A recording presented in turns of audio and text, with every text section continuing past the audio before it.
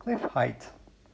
You're climbing in the high Sierra when you suddenly find yourself at the edge of a fog-shrouded cliff. To find the height of this cliff, you drop a rock from the top. 8 seconds later, you hear the sound of the rock hitting the ground at the foot of the cliff. Part A. If you ignore air resistance, how high is the cliff if the speed of sound is 330 meters per second? Part B. Suppose you had ignored the time it takes the sound to reach you. In that case, would you have overestimated or underestimated the height of the cliff? Explain. Okay. Now, here is a picture of the cliff. So we drop basically a rock from the top. You can see here its initial velocity is 0. It's going to hit the ground. When it hits the ground, there is sound created. You hear the sound at the point where it was dropped, and from this information you try to determine the height of the cliff. So for part A, where I'm taking into account the sound velocity, the total time it takes for the for the sound to reach me is the time of fall of the rock plus the time it takes for the sound to reach me after the rock hits the ground. And for the time it takes for the sound to reach me, the distance the sound travels is h. Vertically, it's the speed of sound times the time it takes to reach.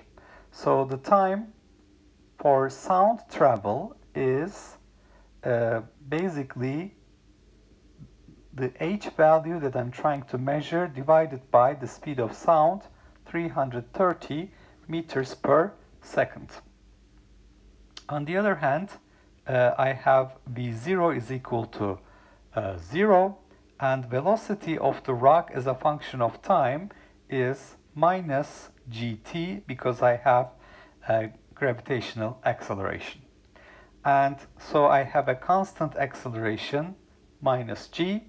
The distance we travel from time t equals 0 to the time of flight minus integral minus gt dt. This is basically equal to minus 1 over 2 g time of flight squared. So the distance the rock travels, delta y, is minus h. The final position is 0. The initial position is h. So 0 minus h. This is equal to minus 1 over 2 g time of flight squared. So the time of flight is square root 2h over g. Okay. The total time it takes for me to hear the sound is, after I drop it, is 8 seconds.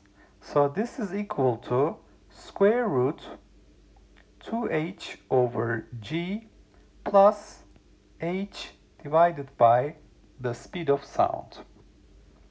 So you can see that the total time, t total, minus h over speed of sound, parentheses, squared, must be equal to 2h divided by g. Okay. So if I take this square, this is going to be t total square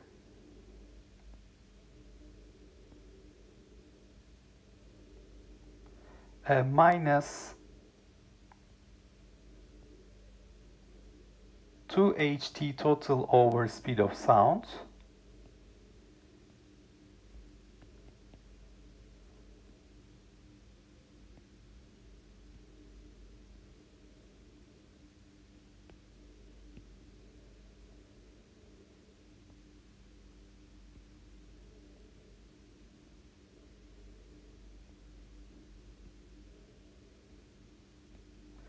and I have plus h square over speed of sound square.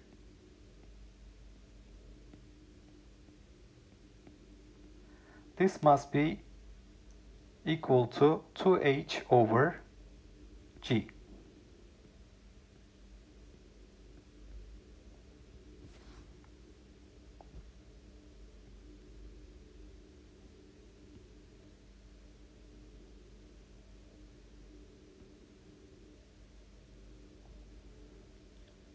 Okay, so if I multiply both sides with speed of sound square, this is going to give me a quadratic equation for h. So I will obtain h square minus 2h speed of sound times t total plus speed of sound square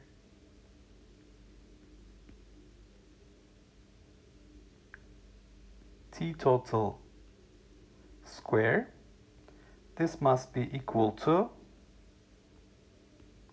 2h speed of sound square over g.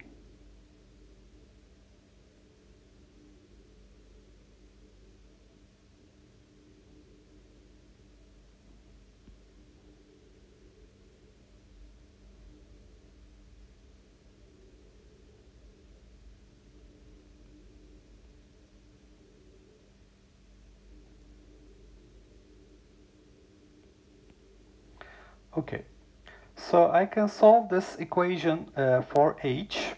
I can basically rewrite this in h parentheses. So first term is h square, then I have the h term plus h parentheses. This is going to give me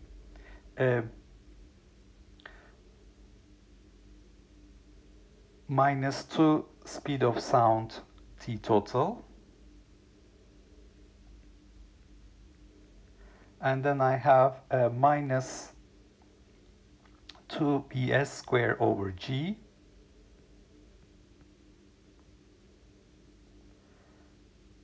plus speed of sound square t total square is equal to 0. Okay, so to solve this equation for h, I calculate the discriminant delta, which is 2 speed of sound t total plus 2 speed of sound square over g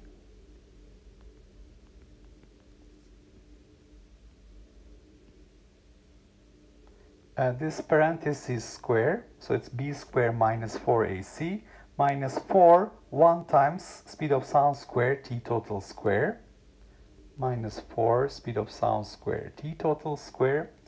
And if I calculate this, this is 2 times 330 meters per second times t total, which is 8,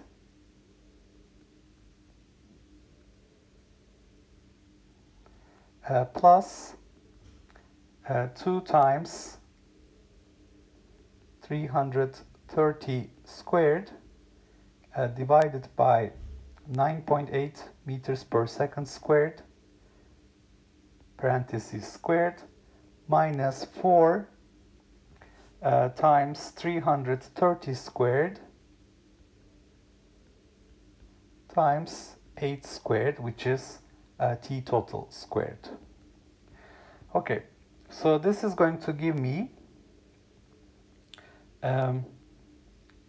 5,280 plus 22,224.5 parentheses squared minus a large number 27,848,400, and square root of the discriminant is 26,993.5. So the solution for h is minus b, so which is basically 2 speed of sound times t total plus 2 speed of sound square over g, and we will take the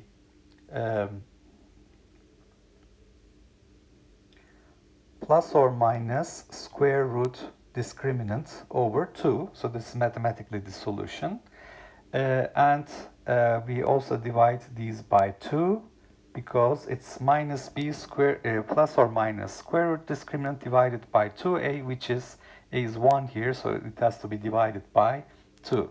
So this gives me speed of sound times t total plus speed of sound square over g plus or minus 13,496.8, square root of the determinant, and this gives me 330 times 8 plus 330 square over 9.8 plus or minus 13,496.8, and we're going to take the negative root here because the positive one will give us a very large number, so positive not physical because gives too large value, so I take the negative root, so this becomes 13,752.2 minus 13,496.8. So the answer becomes 256 meters.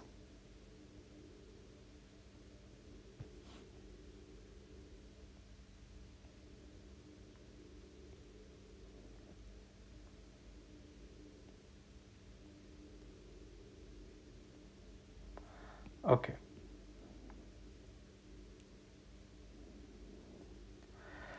Now let's move on to part B of the problem. In part B, we're going to ignore the speed of sound. If we ignore the travel time for the sound waves, then the t total will be equal to t fall. And in that case, we will have h is equal to 1 over 2 g time of flight squared.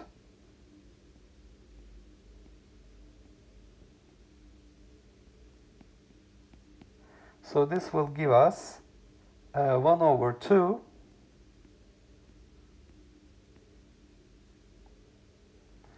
9.8 times 8 squared.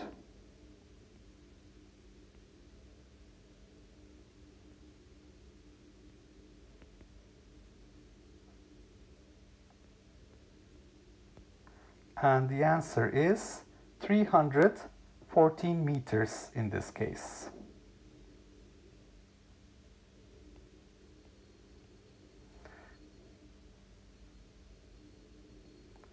Now you can see that this is basically an overestimation. The actual height is 256, so it's larger than the height that I calculate when I take into account the time, the travel time of the sound. So this is basically overestimated.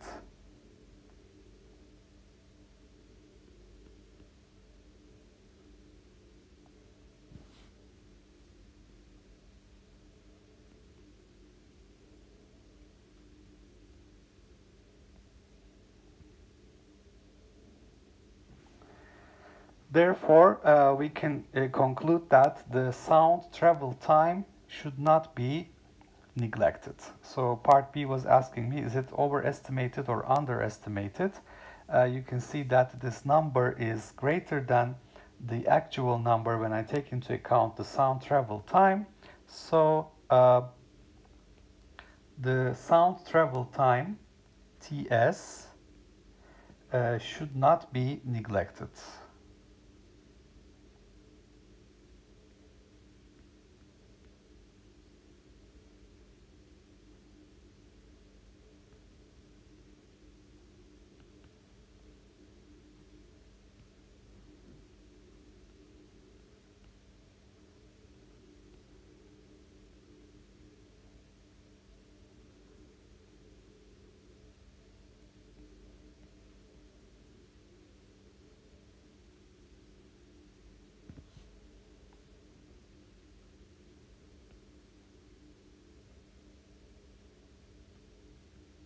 Okay, so this is our conclusion.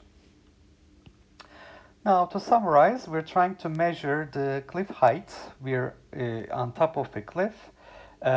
We drop, it's foggy, so we don't see the bottom. We drop a rock from the top. 8 seconds later, we hear the sound of the rock hitting the ground at the foot of the cliff.